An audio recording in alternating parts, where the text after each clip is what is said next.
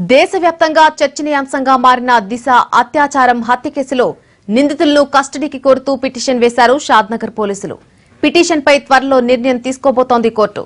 దిశ అత్యాచారం కేసులో ఇంకా విచారణ జరపాల్సి ఉందన్న పోలీసుల విజ్ఞప్తికి సానుకూలంగా స్పందించి కోర్టు నిందితులకు 10 రోజుల కస్టడీని విధించారు. దిశ కేసులో సమగ్ర దర్యాప్తు జరపాల్సిన అవసరం ఉందని నిందితుల కస్టడీ కోరుతూ షాద్నగర్ పోలీసులు పిటిషన్ వేశారు.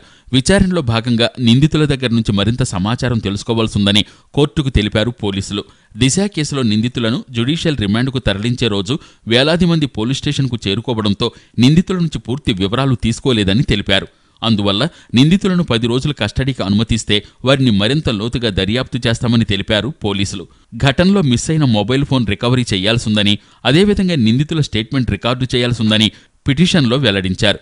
మరోవైపు దిశ అత్యాచారం కేసులో విచారణ ఖైదీలుగా చర్లపల్లి జైల్లో ఉన్న నిందితులు మహమ్మద్ ఆరిఫ్ పాషా, శివ, నవీన్, చెన్నకేశవులను సింగిల్ సెల్లో ఉంచి కట్టుదిట్టమైన భద్రతా ఏర్పాట్లు చేశారు. వారి ఆరోగ్య పరిస్థితులను జైలు వైద్యులు ఎప్పటికప్పుడు పరిశీలిస్తున్నారు.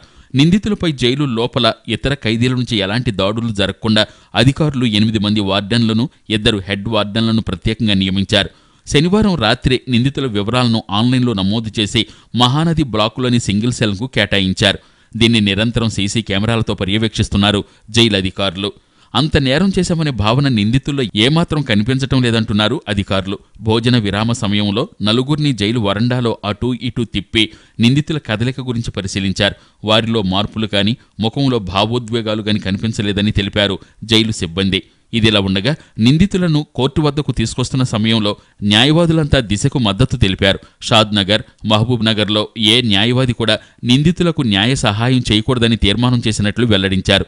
జస్టిస్ ఫర్ దిశకు ప్రతి ఒక్క న్యాయవాది మద్దతివ్వాలని బార్ అసోసియేషన్ ప్రతినిధులు విజ్ఞప్తి చేశారు. అదేవిధంగా నిందితులను కఠినంగా శిక్షించాలని డిమాండ్ చేశారు.